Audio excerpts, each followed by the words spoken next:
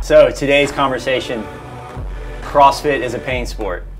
I think that wasn't is that a statement? CrossFit is a pain sport. If you're on the go and you want to listen to just the audio version, subscribe to the Corpus Animus podcast on your favorite podcast app. Get better at the sport of CrossFit alongside some of the best athletes in the world in our online training program, The Design. Head over to our website, trainingthinktank.com/DSGN to learn more. Yeah, I'm trying to think of a way to phrase it where the conversation we want to have is like about mental toughness and CrossFit being a pain sport. I want to know y'all's thoughts, and let's go down some deep rabbit holes of conversation on how you would actually even like measure that, or what would you define it as? What's the opposite of that? So is it just a fitness sport, like the fittest, the person that's the best, has the best physiological metrics is going to win, or is it more like, are the toughest also the best in the sport? Is that the better question? Or that's the best a better in the question. sport, also the toughest. Yeah. Before we dive in, though, I want to start with a nice, friendly competition. Is that what that was for? This is for me to time it. Chris, you want to jump in on this as well? What is it? Sure. The question is, when I ask the question, you have, I'll say, 15 seconds to give me an answer. We're all going at the same Yeah, time? we all just yell it out loud? You didn't think through this competition. yell it out loud, and I'll let you know who's the winner. All right. In the song "Hey Ya," how many times does Andre 3000 say "All right"? 400. 127. 136. No, 16. In the whole song? You counted it? You're all terrible. He's like, all right. Yeah. It's only one time that he Yeah. does that, and it's Yeah. 16 straight times? Yeah. I said 400 and immediately was like, there's no way you could say 400 Chris times was in in one 4 song. minutes. How many did you say? I said like 126 or something. Yeah, Actual retail price is? Can we delete this? All right, so back to the question. Yeah. All right. Moving on. What do you think, Brandon? Yeah, I would say that there's probably a good mixture between those two. Like, obviously, to be able to make it to a high level in the sport of CrossFit or any endurance type sport, you have to be quote unquote tough to some degree. But I think the way that I would steer this conversation for those that are listening, because most of us are just trying to figure out how to get there, is mental toughness, kind of breaking those down into two things. One is, you got to be mentally tough to kind of push yourself physically in workouts, but then also mental toughness is learning when to say no and learning when to say go kind of thing in your training. So there's times where it's tough not to say, I need to just work hard all of the time because that's what everyone else on Instagram is doing or other social media posts. But there also should be a balance there of like, I'm beat up, I'm tired, I'm sore, I'm gonna pull back and do some recovery work today. That's also being mentally tough. But it's just finding that balance to me, because I think working with so many people over the years, I've had a ton of people that are really, really tough and talented that just get beat up though. And people that are probably talented and not tough enough. So how can we draw everyone into the middle so we can kind of find a nice balance point? I see it very polarized, right? Like, I have a lot of people that come to me and say,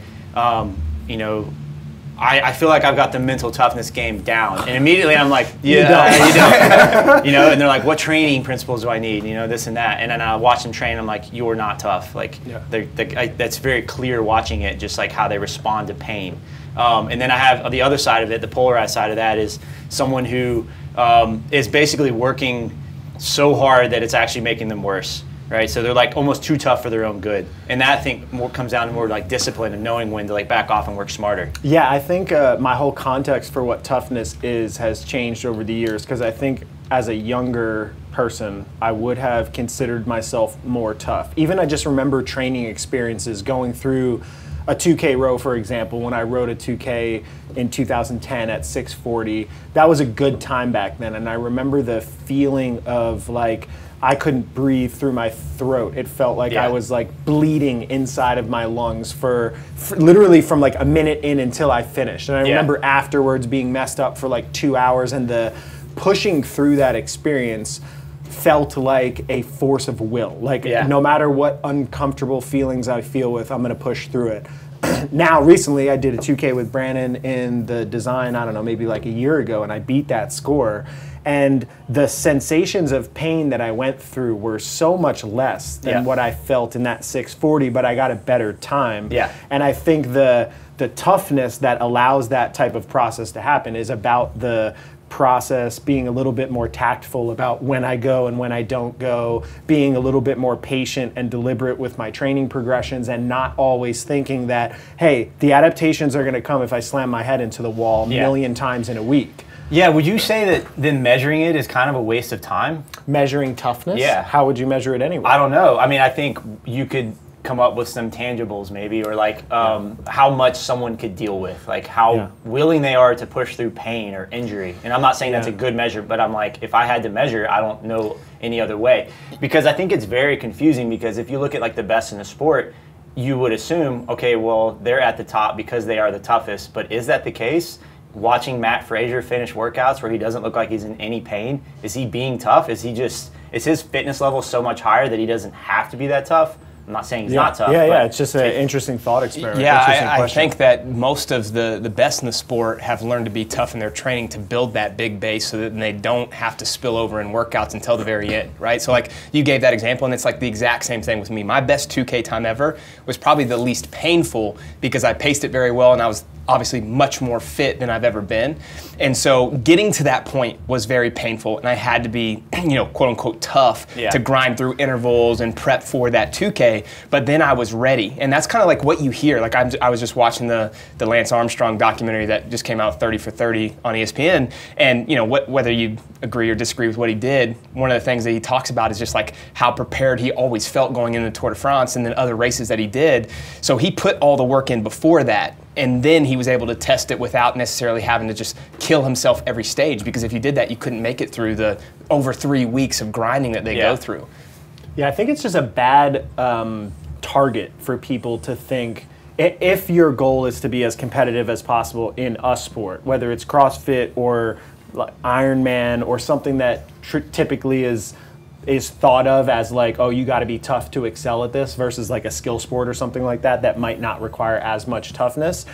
I think that a focus on the performance metrics and getting better at the performance metrics and doing the things that are required in training to get better at the performance metrics will make you tougher. But trying to get more toughnness will not necessarily make you better. Sometimes it'll just run you down and beat you up and make you injured. And I think that burn you out. Yeah, people that, I remember reading the David Goggins book, and David Goggins, I think, is one of like the people out there that talks about his life and his experience that just makes you feel not tough. Like I listen to that and I'm like, I'm so weak as a human. Just the amount of hardship I've not had to suffer.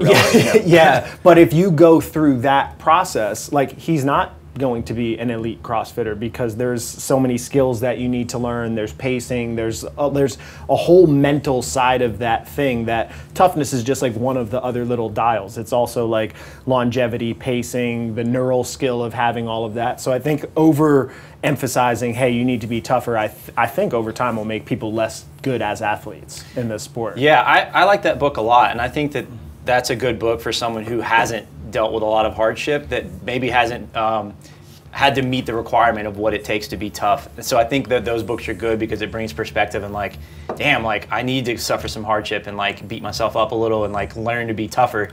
I also have not recommended that book to a lot of people that already have been through that kind of stuff, where I don't think that was actually going to help them, and I think that like it kind of ruins their discipline and slows their progress down. Yeah, it's real easy to, I think I've prided myself on being tough, like physically tough in workouts. Like I'm gonna grind, but it also has broken me down over the years. Not necessarily even in CrossFit, but like playing football. Like I was always, I'm just gonna go and hit this guy head first as hard as I can, but then that causes concussions and shoulder, dislocations and ankle issues and all kinds of other stuff. It's like, I wonder if I played a little bit different, if it would have kept me healthier longer to then actually enjoy like the top of the sport, whereas it was always a battle to be able to get on the field because I was hurt all the time. So I think that for that side of the coin, those that are just super tough but always feel beat up, then maybe it is reevaluating like, why am I taking pride in just being tough if I'm not making progress in the sport? Yeah, so I mean, how do you get people to focus on the right aspects? Because there are people for sure that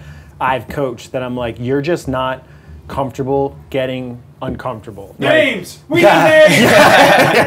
You're not like, their whole concept of heat management, like when they start to sweat, they're like, oh my God, I'm so hot. I'm like, you don't know yet what internal heat discomfort is or respiration, like their breath rate gets out of control. Like there's just people that aren't used to that and therefore not tough enough to deal with it. Too much of the coaching brain going on while trying to deal with that stuff. Yeah, so there are people that need like a little nudge into the, hey, you need to just be tougher and get tougher and explore the concept of toughness, and then other people where you're like, I gotta reel you back. So how do you kind of differentiate that with people or perceive it? Do you do it through assessment or what? Yeah, let's start with just one of them. I think that's probably a good way to go through this. For those that we would perceive are not tough, I think the way that I typically work with those people is try to give them like micro goals and workouts. So like this I haven't used this in a long time, but like a super simple example is just like, all right, we're gonna do a 30-minute row at 150 beats per minute, right? And then distractions. Like this is exactly what you're doing, and then each week progress that a little bit, and you could do that same heart rate, but hopefully they're making some physiological adaptations to where,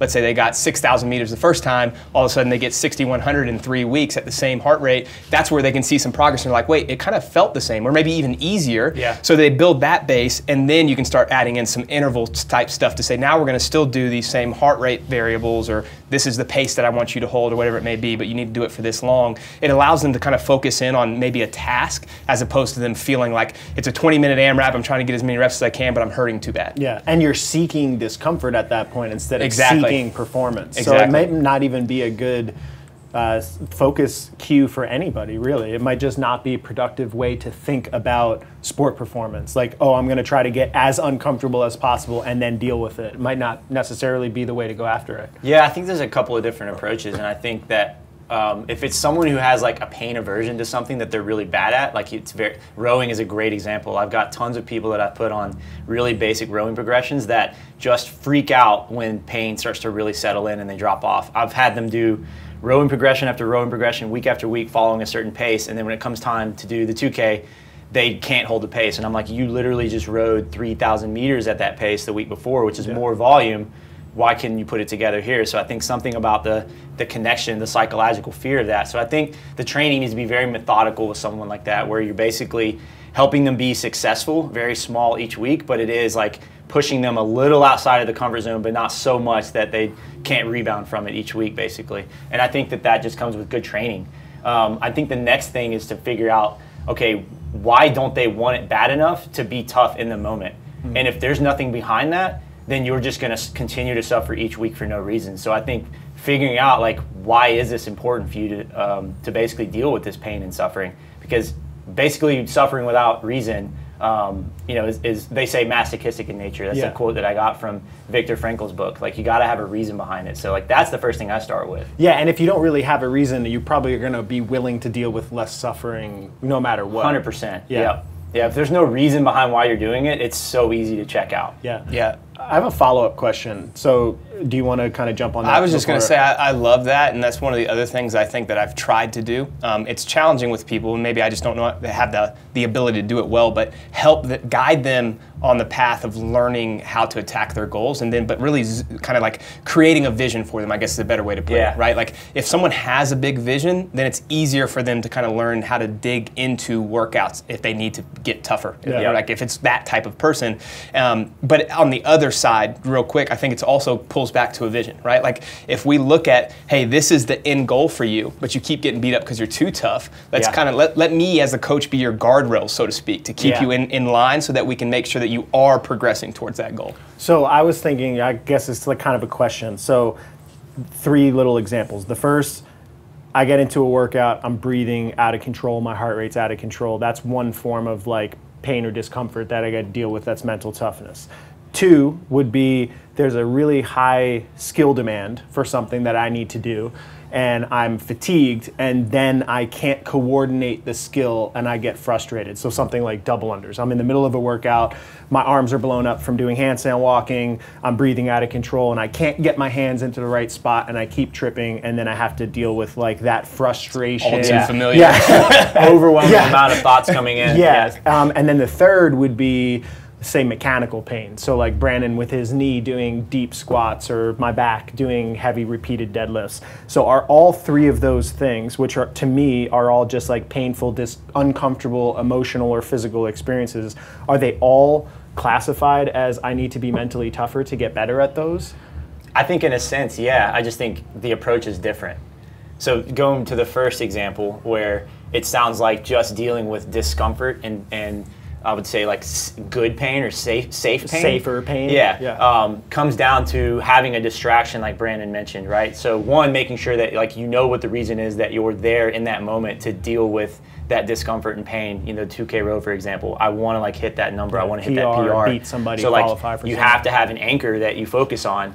If you don't have that anchor to focus on, you're just going to run around mindlessly, and like as soon as the pain kicks in, you'll have no reason to basically fight back. Yeah. I think the next one was discipline in your thoughts, and I think that's a different approach. I think that's definitely a little more methodical and like less aggressive in nature, where it's like you're doing double and you're like, fuck, I gotta be tougher, I gotta like, no, like I don't think that's the case. I think you need to take a more meditative approach. I think doing more visualization practices where it's building more mental resiliency when you have a million bombarding thoughts coming in. And is that toughness, or is that I think just it like is. discipline and focus? It's a form of toughness? It's not the toughness that we would define as like more effort, right? It's just a different kind of effort. Like I was on the way here, I started listening to, I just forgot the name of it.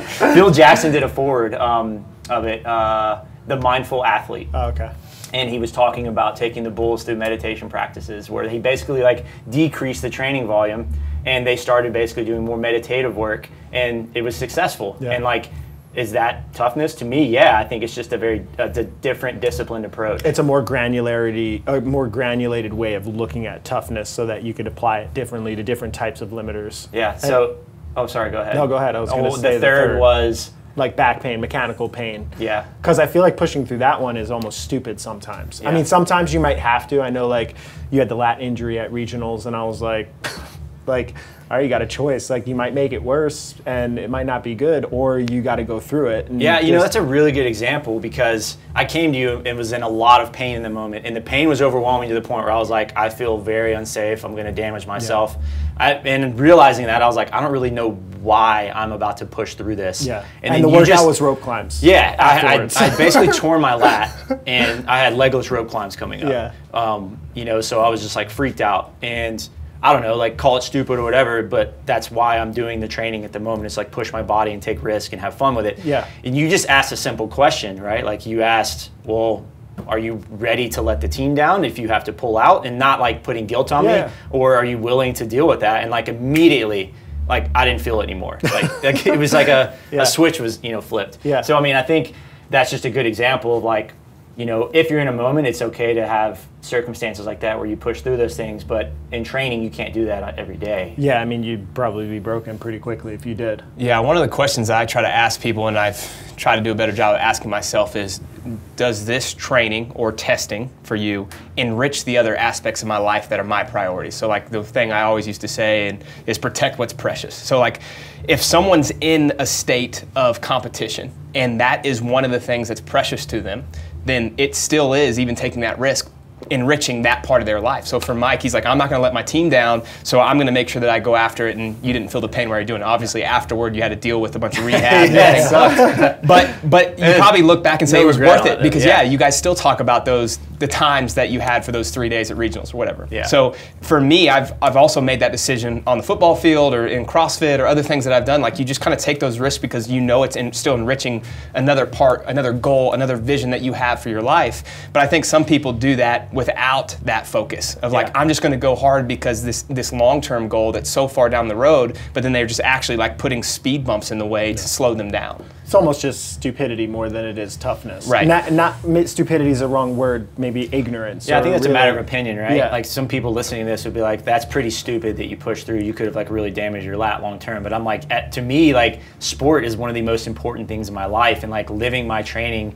and my life on the edge a little bit is like more important to me than being safe. Yeah. To give you an opposite example, sorry to cut you off, but I right now in my life, I'm thinking more about my wife and 2 kids and wanting to be able to do things with them long term, so that I still want to be a high performer in the sport, because as a coach, like I want to be able to show like, hey, I'm still putting in the time, I'm putting in the work, and I understand what it feels like. You know, I know what you're going through. But there are things that I may never be able to do fast again. You know, pistols, like 1,000 double unders in a session, or really heavy squatting multiple days of the week. But there are ways I can get around that to make sure I'm safe. But if you said to me, hey, you have to go and do pistols, double unders, and heavy squatting, 4 days a week to be the best in the sport, like that's not my goal anymore. My goal is to be healthy, be a good coach, and then also be a good father. So, and I'm not talking shit, serious question, does that make you less tough? I think it makes me more mentally tough, and this is why I wanted to kind of separate those two things, because I think what our concept of toughness is always hurting bad in workouts. Hurting more. Hurting more in workouts, Yeah. But in reality, at least in my opinion, and we can talk about how bad do you want it in a little bit of the other book that you have over there in a second, because I think they tie in well.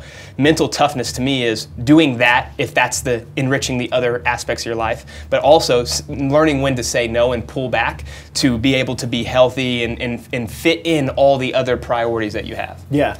That's why I mentioned earlier, do you think measuring toughness is kind of a waste of time? Because if we're just looking for the results, like who cares how you get there, right? Like who cares if it's like, well, your mental toughness was increased 20%. It's like, like I don't care if your mental toughness goes down. If it yields a better result for performance, then like, so be it. Yeah. So I think I don't always think it's like a measurement or something that we need to like put so much focus on that like, has to be increased all the time. That's the thing is I think, the reason why I said I think I'm more mentally tough right now is it's been a harder decision to say no to things, especially like you guys are talking trash or I want to beat somebody in a workout. It's harder for me still to pull back and say it's not worth doing that. As opposed to just going after it, having fun and being on top. You know what I mean? Like so it's a different type of toughness because I'm just trying to be disciplined, but that discipline is much more challenging for me at this stage of my life. Yeah, I'd say I'm kind of different. Like when the circumstances are necessary or the situation's right, I have seen myself push through a lot of pain and injury, especially like in competitions. But a large majority of the time outside of that, I'm like really easy to back off and be like, I don't really have a reason to right now. And like maybe that's good. Maybe it's allowed me to stay in the game for a long time. But there are times where I've realized that it's definitely hindered my training and I don't feel very tough sometimes. Like, going against you in Metcons, like 2 minutes into a 10-minute AMRAP, I'm like, well, like I already know he's going to beat me. So it's really easy for me to not be tough anymore. Yeah. I think that's an interesting thing though, because like, it's not that I'm more tough. It's just probably that in a cyclical thing, it's like more fit. But seriously, and that's probably the other side of the coin. Like the original question is like, is Fraser, is Noah, is Travis, all these guys at the top, are they tougher than the average person? Yeah, I mean, I don't think, even if I use my own, let's use my own body, and we say toughness is a measure of dealing with more pain in a specific workout. If I want to make a 2K row as painful as I possibly could to test my headspace and how tough I am, well, right? I would go out at full speed, so start out at 112 and hold it for as long as I can, and then basically die and not make it to the 2K marker until like 10 minutes. I would love to see that. That would be way worse of an experience for me, like almost a critical power test versus going out at a more paced, conservative, like pace and trying to hold it for as long as I can, and then maybe if I have any gas at the tank, sprinting at the end. So one case, I'm more tough for even just doing it, but I'm also way less fit in that way of doing it. So I think that same thing is true for elite athletes. They're not taking the, hey, I need to be the toughest approach. They're taking the approach that's like, how can I win or get the best score possible, and also do it in a way that it doesn't destroy my body, because they're doing it not just multiple times like in a day, but multiple times in a day, every day of the week for years on end. I mean, if you really look at the amount of volume Travis or Noah has done that was hard training, it's been basically a decade of like 80% of their year is hard type training. I mean, what tools then or differences have you used for certain types of athletes, right? So like, I guess I was asking a question, now I'm just going to answer it. I've seen different approaches, so go back to the very methodical approach, and I'll use two different examples. One is like, you need to be better at suffering in 20-minute AMRAPs with simple movements, burpees and thrusters. Are you talking to me now? Sure, I mean, you and I both, I think it's something we could both like improve in. My biggest fear going to that, and I think what limits me from being tough, is dealing with a high level of like respiration, heart rate, just discomfort for that amount of time. So I'm always safe for way longer throughout the entire workout than I should be, right? So like, what are approaches you would take to help someone that needs to be tougher in 20-minute AMRAPs? That was a question. You That's said you were going to answer your own question. Well, yeah. You followed up your first question with the second question. Well, I think the first thing is that you have to expose yourself to whatever the thing is. Now, you don't need to expose yourself to it at max effort, at max level of toughness, but some of the mental toughness and the discipline is like, you know that you're not good at something, you don't like doing something, and right before it, you have this resistant type feel. I mean, when we first started doing the throwdowns, I would get in here and every day my brain would be like, your shoulder's sore, you shouldn't do this, like you're gonna lose, you're gonna take last place, so what's that gonna mean? And then you go through this horrible like internal experience. Part of the toughness is just starting. It's just like literally taking the first step, and then once you're in it, you kind of go through. The other, I think, is a more physiological, practical thing is that you need to practice the control and understanding of your breath. Yep. Like for me, I'm much more comfortable bracing and holding my breath than I am breathing really fast for prolonged periods of time and just getting comfortable with that, because it feels like I'm hyperventilating and it makes me panic and I don't know how to calm my mind down and stay focused. So one of the things that I did is like, all right, I'm gonna go do drills like run for 10 or 15 minutes and control my respiratory cadence, like in on a 2 count, out on a 3 count, and just going through that process. Over time, it made me realize like, oh, I'm not just being mentally weak in these 20-minute workouts. It's not the only aspect of it. I'm also being physically stupid. I'm holding my breath. I'm starting out too fast. I'm letting my mind get the control of my thoughts and going into panic mode instead of staying focused on the task. So I think some of it is just creating awareness as to the complexity of what's going on in people's heads, which is some through books, some through discussions like this. I think just creating awareness creates the path for them to figure out what it is like for them to make gains in the toughness or discipline or focus side of the equation. Yeah, a lot of it's just building the skills, like you're saying, right? Like if you don't have muscle ups, the way to learn them is not to just do 20-minute AMRAPs with muscle ups. Like you've got to kind of build the base. And like for me, learning a golf swing, for example, if I go out there and hit 1,000 balls every single day, that's not going to make me better at golf unless I start fixing the positions of my swing. And that's something that I was just kind of thinking about. And so in this sport, there are so many demands that you have to kind of, this is something we talked about in other podcasts, but we look at all these limitations and we have to pick some of those and say, okay, we're going to drive these up for the next couple of months, and then we're going to drive the next ones up and try to make a well-balanced athlete. But unless you're there, it's very hard to just jump into 20-minute AMRAPs and expect to be mentally tough or physically tough because you don't have the skills to do those things. Yeah, I think that's the very practical side of it, and I think the non-practical is like doing like reading books that help you kind of reframe a self-concept of something you're bad at, which I think is also important, and I see that as like the first step. You want to be better at something, you need to reframe how you view yourself as doing it. I think that if you continue to view yourself as someone who sucks at 20-minute AMRAPs, you're going to have a lot of resistance every time you do it. You're going to go in thinking like, God, I suck at this, like I suck at this, like I'm only getting a little better at it. So like you got to like fake it till you make it, you got to lie to yourself, and that's really hard to do because you haven't convinced yourself that you're good at it yet. So I think that starts and then leads with having practical application of good training practices. Combining those is like probably the most successful thing I've seen. I don't think they work independently of each other very well. What don't work independently? Just doing mental exercises to be better at something and then not having actual good training practices to combine them. Like Corpus Animus, mind and body together. Just like the name of this podcast. Exactly where I was going. Yes. So I mean, I think that's a big mistake too, is like people are like, yeah, I want to be mentally tougher, so I'm going to read books. And yeah, it helps. I think it helps reframe your concept of it, but you still got to put in the work and like actually practice the art of being tough in the moment in micro steps. I think that's true of anything. Like you can't intellectualize a physical thing. You have to be doing both sides of it. You have to be doing the mental work and the physical work. So maybe toughness is both. Yeah, that's been my critique of the whole flow movement for the last decade now, is that a lot of people are pushing their audience into just the, read the books, meditate and all those things. That is, I have never disagreed. Those things are very important if you want to be a high-level athlete. But to actually get into a flow on the floor or in the arena or on the football field, you've got to practice the sport. So it's learning to be the best of the sport with all the skills and having the mental awareness to be able to do those things. So I've mentioned that book I started reading, and they talk about Phil Jackson's meditative exercises, and I think people probably took that and were like, I'm going to meditate and magically be better at the skill. And I'm like,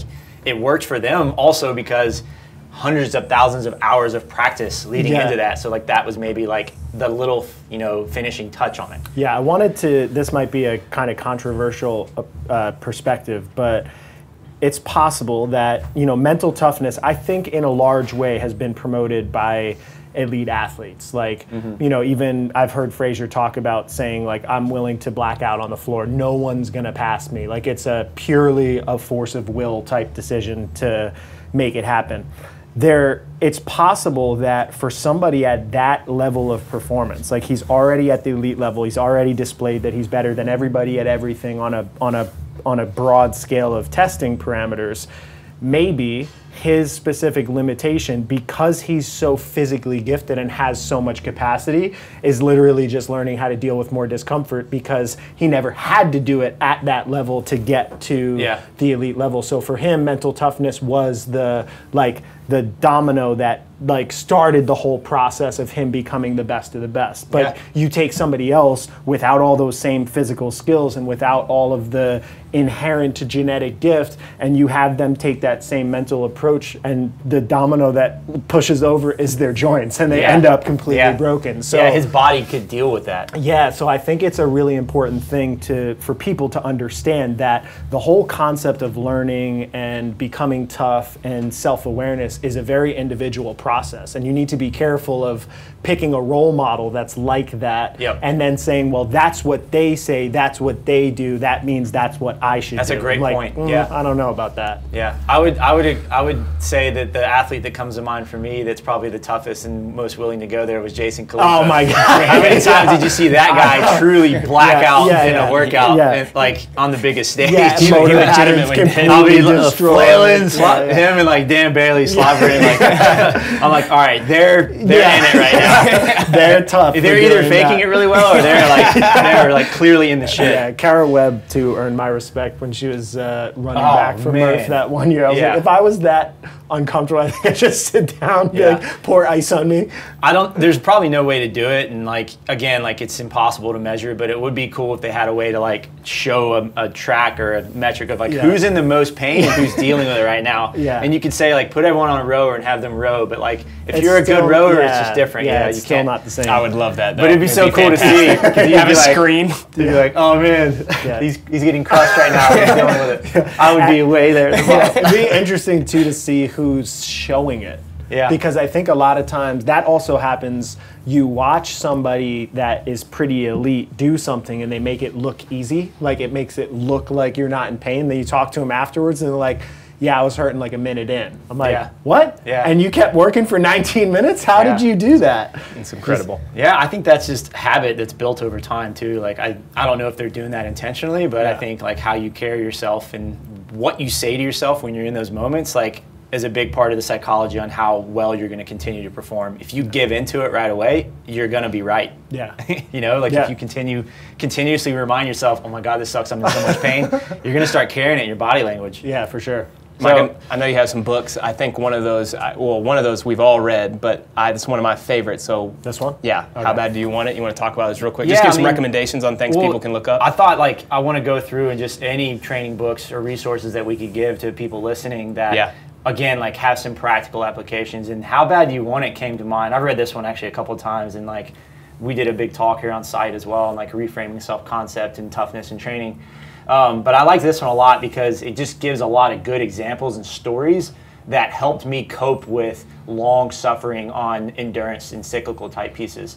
I don't know how it would apply to like, you know, something really short and painful like thrusters and chest to bars, but like for someone who has a really tough time sitting on a machine and dealing with pain, this book is fantastic for it. It just gives a lot of good examples on distractions, right? Like one method you can use where you're literally just like counting your breaths or counting a stroke rate or just doing something to kind of like make little baby steps to get through dealing with being in pain for that amount of time. I think before you go to the next one, the distraction is very important to stay present, because I know for myself, if I get into a 20-minute workout and I'm a minute in and I look at the clock and I'm hurting, a lot of the discomfort is me thinking about how can I deal with this for 19 more minutes? Like I can barely take it right now and I'm only a minute in. How am I going to deal with it for 19 more minutes?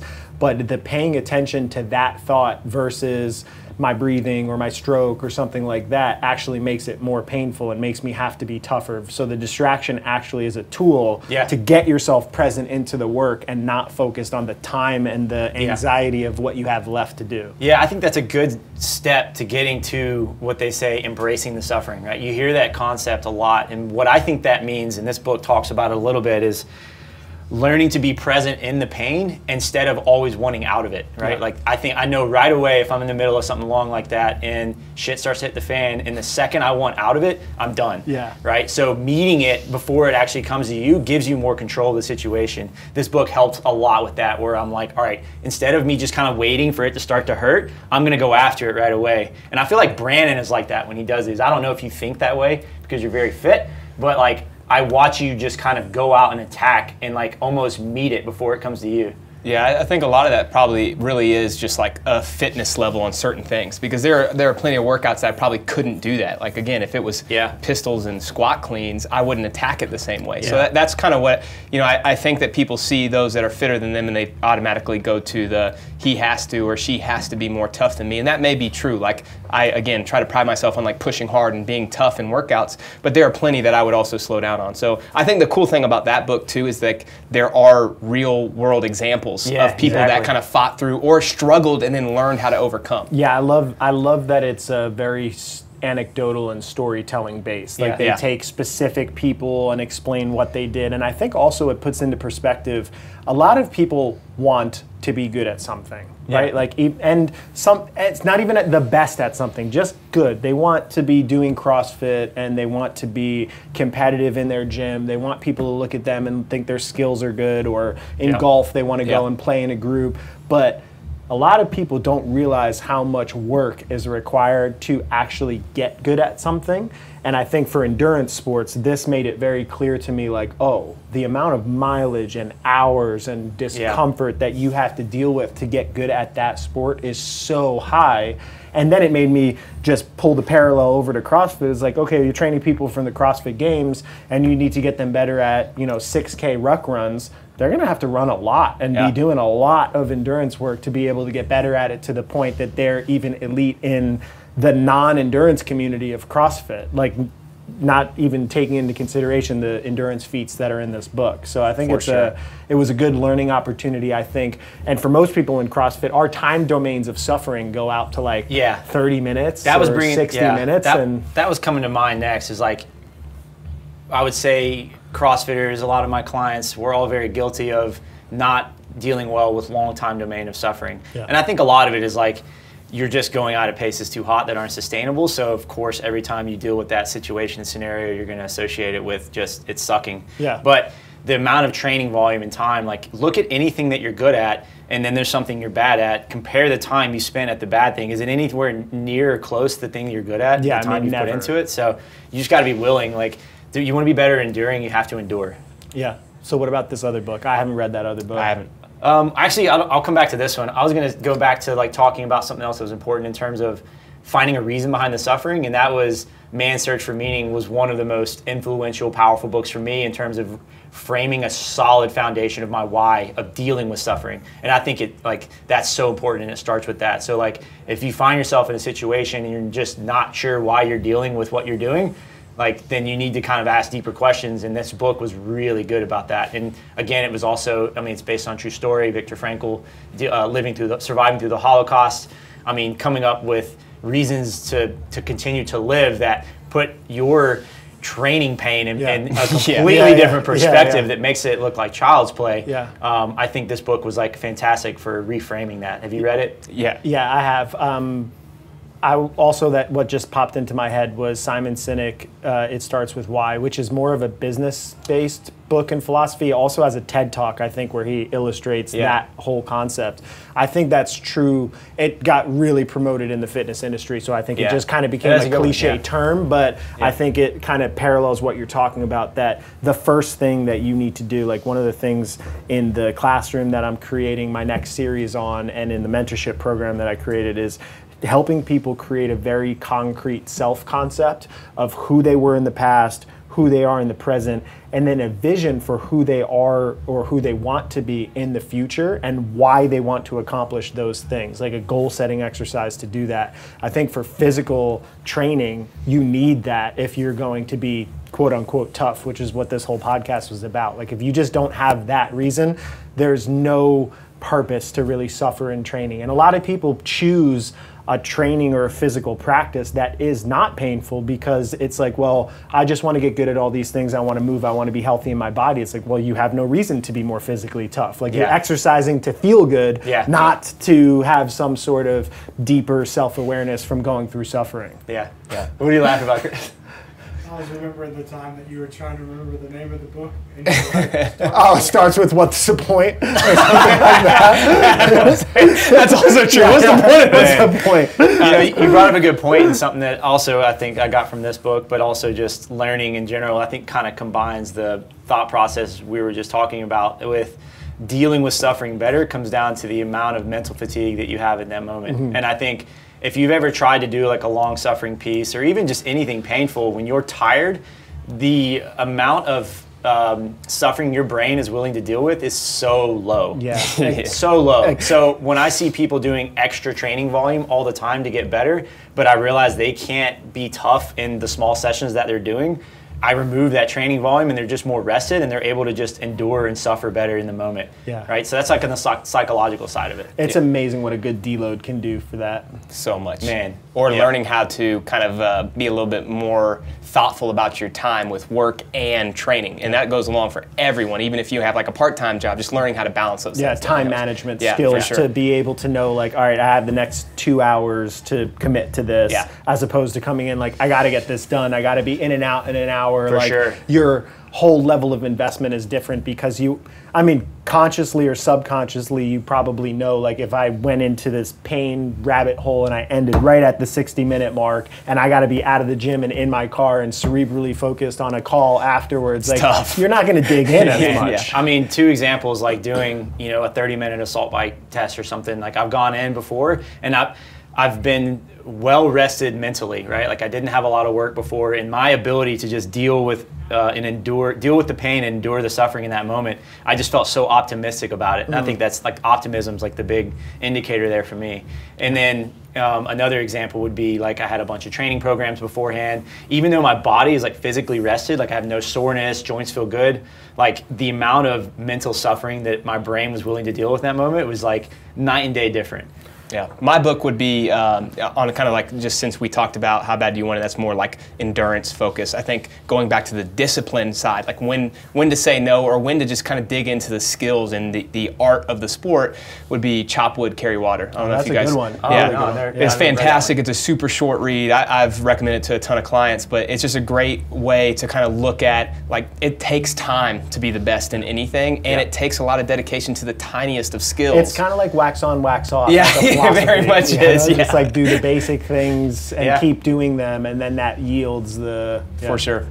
Yeah, I'll check that one out. Do you have a one? Well, mine was the David Goggins book, and then I guess it starts with why. I didn't come pre-prepared with books. I'm hanging my head in shame. One thing I did want to say though is there's been a ton of research on this in general, that the ability to deal with pain is largely related to the social environment and the social dynamics of what you're doing it for and who you're doing it with. And I know that like they've done running studies on people, and the physiological internal environments are way different when somebody's running by themselves versus when they're running with the other group of people as a training group. Oh, it was in this one. Okay, and I know for myself, like if I need to go hard in a Metcon and there's other people around, I'm not in the same state of discomfort. I don't know why. It's just I'm focused on the other people around, the group training effect.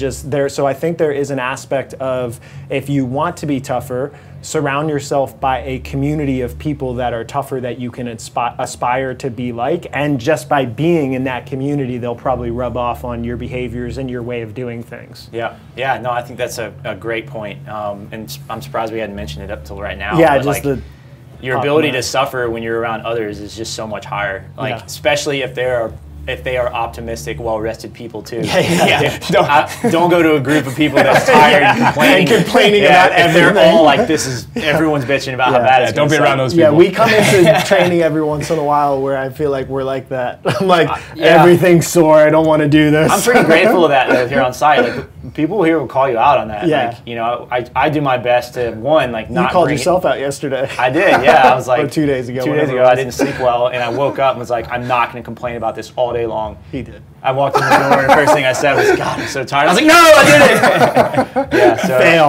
Yeah, I think having a good group training environment that will make you rise to the occasion is super helpful. Yeah, and hold you accountable too. Like some people will say, I want to do this, I want to get better at it, I'm going to come on a regular basis, and then they don't. And I feel like that community can help pull you into being competitive and accountable to the process of getting tougher and suffering more. Do you think you can reach a level of toughness where you just got it and it's there forever?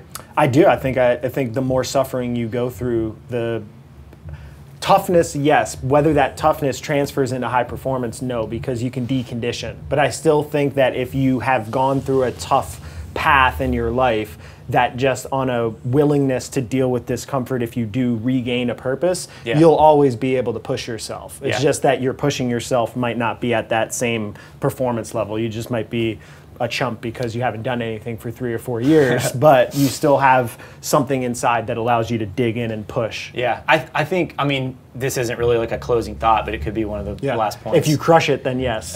Well, I think there's a misconception that people think I'll get to a certain point where I just won't have to deal with pain and suffering anymore, and that's not true. I think you just get better at dealing with it. Yeah. And I don't think that all of a sudden workouts are just going to stop hurting because you got tough enough. I don't think so. I think sometimes workouts hurt more as you get more fit, or you don't have the bottlenecks. I have a lot of people like you get muscle ups and chest to bars, and all of a sudden there's muscle ups in a workout, and you're going fast, and you're like, oh my God, that hurts so bad. Well, it's because now you can do 5 unbroken every round. Yeah, now you can be more dense in the execution. I think people say, like, what are mindset approaches? What are things I can do to make it not hurt so bad? And I'm like, you got to reframe that right away and just expect that it's always going to hurt, but just have confidence that you're going to be able to deal with it better.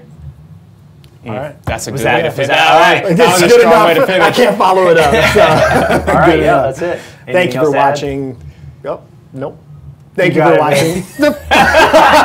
Just keep cutting them off every time he does Thanks for listening to the Corpus Animus podcast on toughness from 2 of the toughest guys I know. Oh, thanks, man. Let's go train. Ryan?